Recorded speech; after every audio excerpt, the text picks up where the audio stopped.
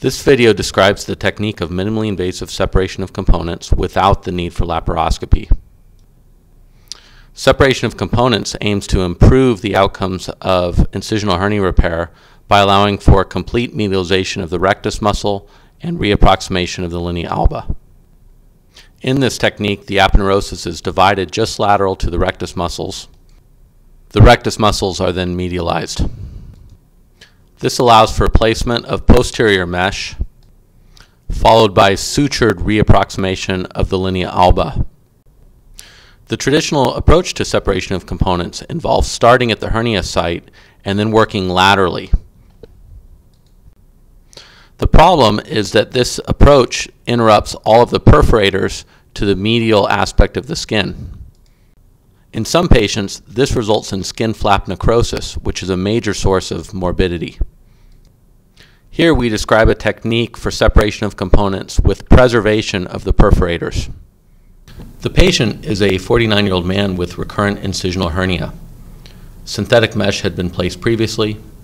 He had multiple risk factors for skin flap necrosis, including morbid obesity, diabetes, and a smoking history. Step 1 of the operation is to open the old vertical midline incision, separate the hernia sac from the small bowel loops, and then separate the visceral block from the anterior abdominal wall. This involves a lysis of adhesions and complete removal of the prior mesh. It is important to avoid anerotomy or serosal injury during this dissection. The next step in the dissection is to elevate a lipocutaneous flap around the fascial defect in all directions. 5 centimeters of anterior rectus sheath is separated away from the overlying subcuticular tissues. In creating the flap, you frequently must incise through scar tissue and old hernia sac.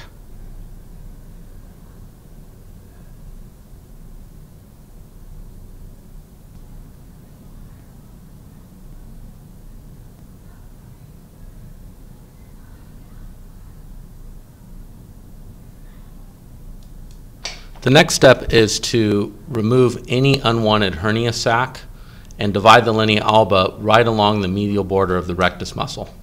This freshens up the edge and may allow for improved wound healing. Now we are ready to make a minimally invasive separation of components. This can be done by making 2 transverse incisions, each 5 centimeters in width. The location of the incisions are shown here. The incision should be centered about halfway between the costal margin and the iliac crest. The center of the incision correlates to a point 2 centimeters lateral to the lateral border of the rectus sheath. In this view, we are making the transverse incision. The width of the incision is the width of a small Richardson retractor. We are operating on the right side of the patient. Dissection is then carried down through the subcutaneous fat until the aponeurosis of the external oblique is encountered.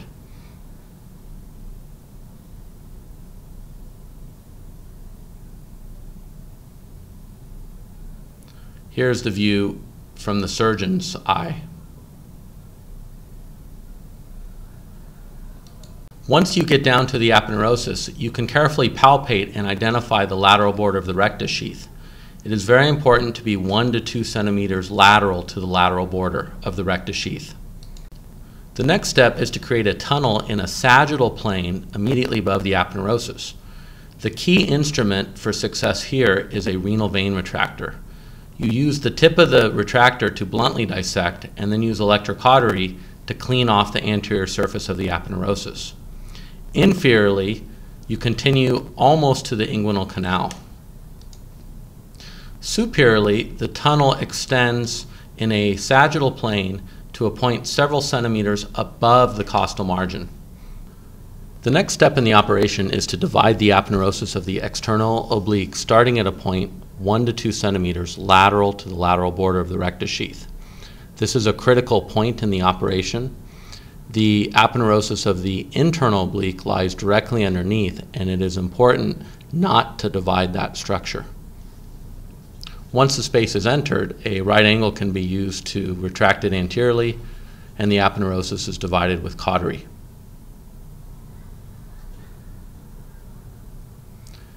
You can use a combination of palpation and inspection to identify the correct location to open the aponeurosis. Once the incision has been started, it is straightforward to continue it along the subcutaneous tunnel. This is done with an assistant holding the renal vein retractor, exposing the aponeurosis.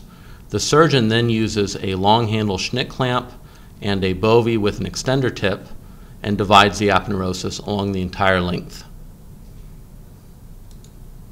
Superiorly, the end point of this dissection is a point just above the costal margin. Inferiorly, you want to stop just before you get to the inguinal canal.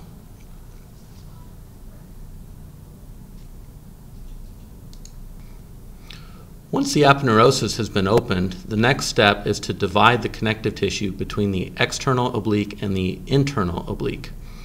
This plane is completely avascular and also devoid of nerves. In many patients, it separates just with blunt dissection from the tip of a finger. That completes the release of the rectus muscles. The next step is to perform a similar maneuver on the opposite side and then suture in mesh to repair the fascial defect. We typically will implant our mesh as an underlay using U stitches placed with 5 centimeters of overlap with the fascia. This is shown here. We generally use polypropylene mesh even in cases where there is contamination. Next, sutures are placed along the medial borders of the rectus muscle and are tied together, and this reapproximates the linea alba. If there is too much tension on the tissues, you can create a fenestration along the anterior rectus sheath to release the tension. The operation is completed by placing drains over the fascia and then closing dead space. We use 3/0 polysorb sutures from the lipocutaneous flap down through the reconnected linea alba and then back through the subcuticular tissues and tie them down in order to close dead space. We place one additional drain below the fascia and then place a drain in each of the 2 lateral release spaces. The skin is closed and that completes the operation. The benefit of this operation is that separation of components can be performed with about 20 minutes per side and no need for laparoscopic equipment. It's a very easy technique that anyone could master.